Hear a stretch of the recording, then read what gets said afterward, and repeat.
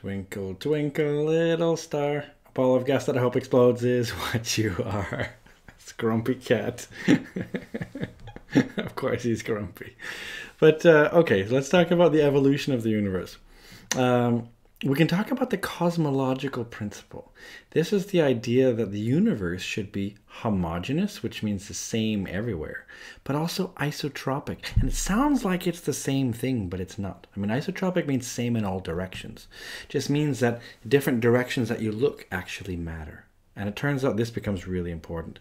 Because although they thought that this should be the case, that the universe should be both homogeneous and isotropic, turns out it's not quite isotropic.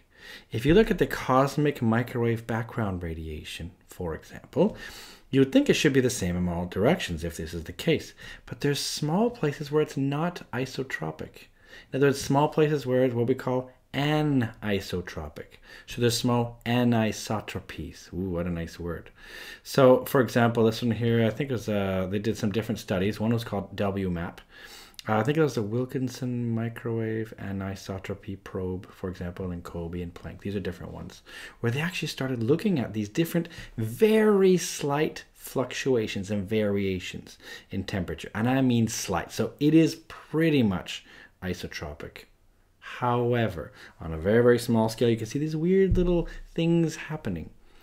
Turns out this is one of these ideas that, well, maybe these are the places, the places where it's not quite the same. These could be places where, dark matter might form. These could be like the seeds of matter now. So we think there might be a relation between sort of dark matter and maybe even dark energy and these fluctuations in the cosmic microwave background. So that's pretty interesting. Now we can talk about what's called a critical density. If you've ever seen the movie Back to the Future, it's an older movie, but I absolutely loved it as a kid. It's actually really worthwhile seeing. I'm surprised at the number of my own students who have seen it. But it's a great movie. If you haven't seen it, Back to the Future, the first one especially. Marty McFly, he goes back in time and he actually meets his dad basically in high school. He's getting picked on and he's really hoping to impress a girl who ends up being Marty's mom. So George McFly, that's the father, he's supposed to be trying to say like, I am your destiny. Of course he screws it up and says, I'm your density. So I thought, all right, here we go. So the universe, imagine, now remember, we talked about how the universe is expanding. But remember how mass attracts, doesn't it? Doesn't mass always attract? So no matter how the universe is expanding, it should be slowing down. That would make sense. All right, so the universe should be slowing down. So the question is, what do you need to slow it down and maybe stop its expansion? All right, this is actually what we call the critical density of the universe.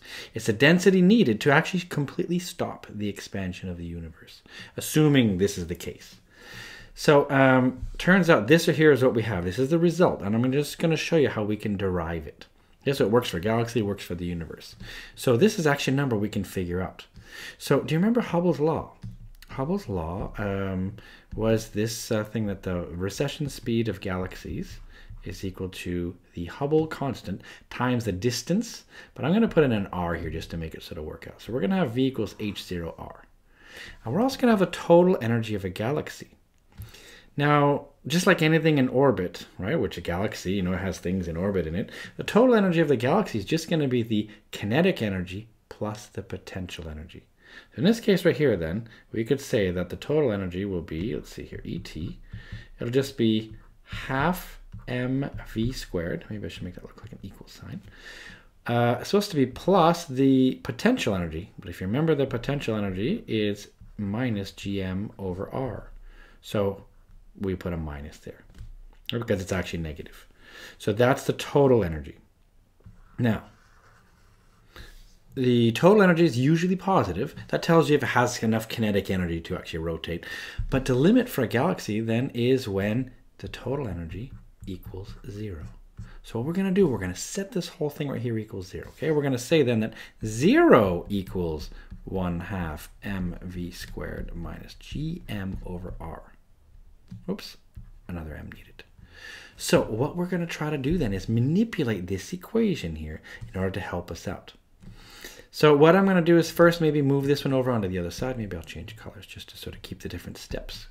So I'm going to move this minus GMM over R to the other side just to keep everything positive because I don't really like negative signs here. So GMM over R equals half MV squared. Well, if I divided both sides by small m, I would get them to cancel out because you'd have m over m, which is 1. So that's nice. So now we have this idea here that gm over r equals half v squared. Or we could then say that, v squared over 2 then equals gm over r. All right, now what? Well, now what we can do, keep in mind, we can put in, for v, we can put in v squared here. So we can put in that. So that means we end up with, so instead of v, we put in h0r, but all that is squared because v is squared. All that over 2 equals gm over r. Keep in mind that we can do something else. So, notice we're supposed to have a density. So do you remember what density is other than this, right? You are my destiny. Remember what density is. Let's do another step, maybe. I'll do it in, I don't know, red, I guess. So remember that density, maybe we'll do it off this side here. Density, just like this, right? Density is a mass over volume, right? Which is m, mass over volume, which is, remember the volume of a sphere is 4/3 pi r cubed.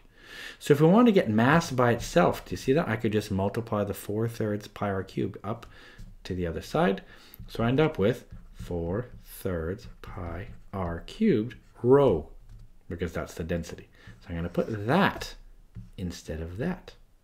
So you see how now I'm going to just square everything. So I have h0 squared. Let's put that in. So I've got h0 squared. I've got r squared over 2. This gets a little bit annoying. It's just a matter of bookkeeping. Times g times m. And m is 4/3 pi r cubed rho. But don't forget I got to divide by r. So what does that r do? Well, it's kind of interesting. Look at this. This r will cancel out that one up there and leave an r squared. But look, you've got an r squared on one side and r squared on the other side. So actually, all of your r squareds, everything cancels out. All of those cancel out completely. So that's kind of nice. So just to fix it up a little bit, let's say, just because some people like to see all the steps here. I have h0 over 2 equals, let's see here, 4/3. I'll just put the number in front here. Times g times pi, no r needed, times rho. Now I want to get my, let's see here what I want to do. I want to get rho by itself. So to get rho by itself, what do I have to do? Let's first start off by flipping this fraction. Remember, to get rid of it, you can do the opposite. You can divide by 4 and multiply by 3. So I hope you're okay with that. I'm going to do that. So that means I get h0 over 2. And what am I going to do? I'm going to multiply it by 3 over 4. That's going to be equal to g pi rho. Don't forget what that's going to do. Also, I'm going to sort of just flip the whole equation around just so it looks a little bit nicer to look at. Okay, so I'm going to say g times pi times rho. I think it's just a little bit nicer to look at. Is equal to, let's see here, we have h0 squared. Whoops, actually, let's put the number in front. We have a number 3 in front of it, don't we? So we'll put a 3 here. Whoops. So we'll say 3. I really hope I'm doing it right. It's looking closer here. So 3h0 squared over 8. Hey, that's looking good. So now to get rho by itself then, I got to divide by the g and the pi. So I'm going to say it's 3h0 squared over 8, and I divide by g pi. So 8 pi g. What do you know? This we can call it critical. So what do you know? This is the same as this. Yes, it worked. So what does this do? This is the density of the universe that you need in order to stop the expansion. That's why we call it critical density. Now, the practical issue is this. To know the actual density of the universe, step 1, you'd have to know the mass of the universe. We don't know that. Step 2, you need to know the radius of the universe. We don't know that. It's not even in 3D. It's in 4 dimensions or more. So it's way worse. So the problem is we can't really know the density of the universe, but we can know the critical density of the universe. That's why it's I'm your density. So there we go. We did that derivation. So well done. Now let's look at the scale factor. I love this. Your pseudoscience makes Carl Sagan sad. He's like, this is a part taken from his Cosmos series. That's a great, great series. They even redid it with Neil deGrasse Tyson. Both series, awesome. One obviously is a sign of its times here. But we can call this density parameter, or we can call this little symbol right here. This is omega. I will put a little O by it. And that would be the density of the universe divided by the critical density, which means, if you're equal to the critical density, then that's a 1. And if you can be greater than or less than, then you might have a 1 or greater than 1 or less than 1. We're going to talk about how supernovas of type 1a are going to come in to save the day. This is a photoshopped version of the Crab Nebula that I showed you in another video. I love it. It's so cute how they made it into a little guy right here with a cape because he's a supernova. Oh. Let's talk about this. So scale factor. This is the size of the universe on the y-axis, which we don't really know what to put here, and time of the universe. We don't really know what to put here. But it turns out this is really amazing about it, okay? Is that our understanding of the universe hinged upon this concept that knowing the density of the universe would tell us the destiny of the universe. Now we're really going to sort of George McFly's thing here, right? So that we're really mixing up density and destiny. Because it used to be thought that as long as you knew the density of the universe, you could figure out what's going to happen. Here was the idea. If you look at old exams before this current syllabus was live, old exams always asked you one of these 3 things. And it turns out, I can tell you, all 3 of these are actually wrong. And yet they are always asking you this. They would say, all right, the universe's expansion, it should be slowing down because mass attracts. And that made sense at the time. So that meant you could have 3 different cases. You could have a case where it does this. In other words, the universe, this is over time, and this would be like present, this would be now. We can say, well, the universe, do you notice its expansion? It would stop expanding eventually and then come back in on itself. Some people call that the closed universe. That's when we say that the density is greater than the critical density. In other words, you have more mass needed. Remember, if you have more mass, that means you have enough to stop the expansion, but you have so much mass, you're going to make it come back in on itself. Some people call that a big crunch. With this density parameter, you could say then that this density parameter right here, you could say is greater than 1, for example. The other idea was, hey, what if it's exactly the right number to make it, basically, can you see this dotted line right here like this? It becomes asymptotic right here. This is called flat universe, is what they would call it. This is where your density is exactly equal to your critical density. You have the exact amount of atoms in the universe to the atom to make the expansion stop, and that's it. So that would be when you could say this density parameter here equals 1, right? Because that would make this over this being 1. That means this has to be equal to that. And the other idea was this concept that, well, maybe, it's still curving like that. This was called open universe. That's when the density was greater than, less than the critical density, which is when your density parameter then will be less than 1. So this was the idea behind it. This meant that your expansion is still expanding, it just doesn't stop. And notice all 3 of these graphs, how they curve. They all, if you know about calculus, notice the second derivative of all of these is negative. What does it mean to have a second derivative that's negative? It means they all curve downwards. Do you notice they're all sort of curving downwards at least? That's because we expect that the universe, on average, should slow down its expansion. The question is if it slows down enough to stop it, or slows down so much it goes back in, or just slows it down as it expands. Notice all of them necessitate this idea of slows down. Here's the problem. Not very long ago, actually just a few years ago, it was seen that all 3 of these are wrong. Analysis of these supernovas of type 1a, remember those ones? Those are the ones where we can actually tell because we know their mass is 1.4 times the solar masses. That's the Chandrasekhar limit. Because of that, we know that they're exactly that. We could actually know from their luminosity what the distance is. So these supernova type 1a, they show distances to galaxies accurately. And here's the problem. Galaxies were farther than expected. And what that meant, if you actually brought it back to this graph, it's insane. What it means is this. The graph actually curves up. Whoops, I should be very careful. It doesn't curve sort of up to infinity. It just it's just curving upward. It turns out it actually curved downwards before about, we're not sure exactly, but around 2.1 billion years ago, it used to be curving down and something made it curve up. So that's even more interesting. You don't have to know that for the syllabus, but still it curves up. And this is a gigantic, you know what that means. So WTF moment. It's like, what? The universe is expanding at an increasing rate and an expanding rate. It's not slowing down, it's speeding up. This makes no sense. there should be nothing that could do that. We know that mass attracts, right? It's called the Newton's universal law of gravitation. It's supposed to apply to everywhere in the universe, that mass attracts. It means they all slow each other down, right? They attract each other at least. And this basically says, yeah, maybe, but on large scales, not happening. There's something making it increase at an increasing rate. Do you notice it's curving upwards? There are two groups of scientists who actually won the Nobel Prize in physics for this graph, basically. It's also how they found it and what it means, right? It's not just for a graph. But it turns out we don't know what's causing this. All we know is that there's something there, and there's no doubt about it. Something there is making the universe expand at an expanding rate, which is insane. That's why I love this picture of Jackie Chan. Oh, this monkey here. It's an orangutan, I think. So there's something acting opposite to gravity, and we can't see it. Now, we can't call it dark matter. Now, we call it dark because we can't see it, but it doesn't have mass. Remember, I mean, mass attracts. So we can't call it dark matter. It's got to be something that repels mass. So, I don't know. I guess we'll call it dark energy for now. We don't even know what to call it. That's how new this is and awesome it is. We actually don't know what it is. So that's the story kind of ends there. Like this, so one does not simply believe in dark energy. Like, yeah, okay.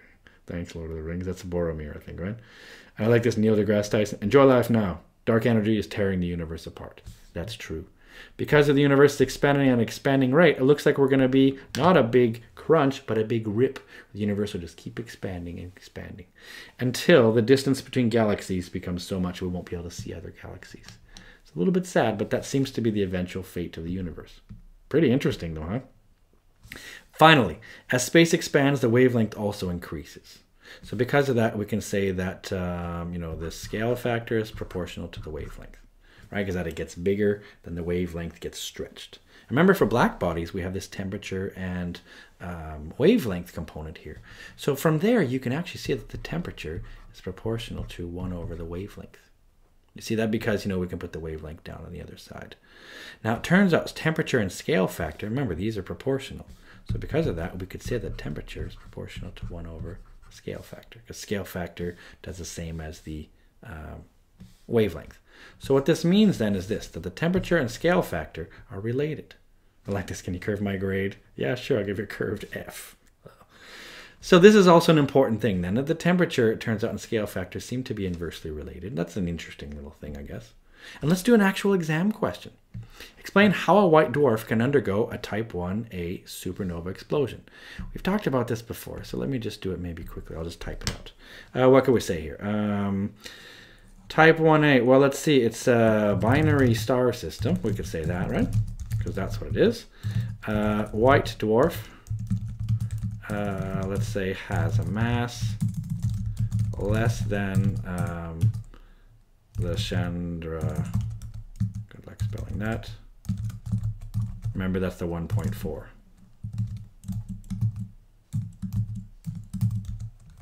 Right? So it has mass less than that.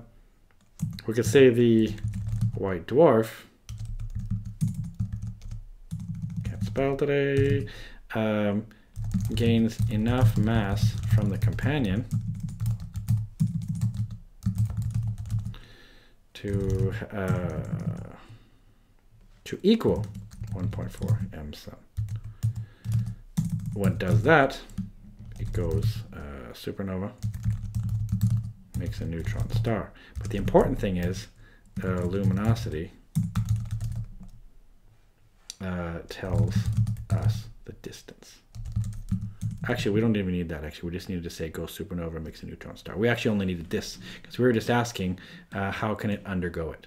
So now we say below is a sketch of how a scale factor varies for a closed universe without dark energy. That's key.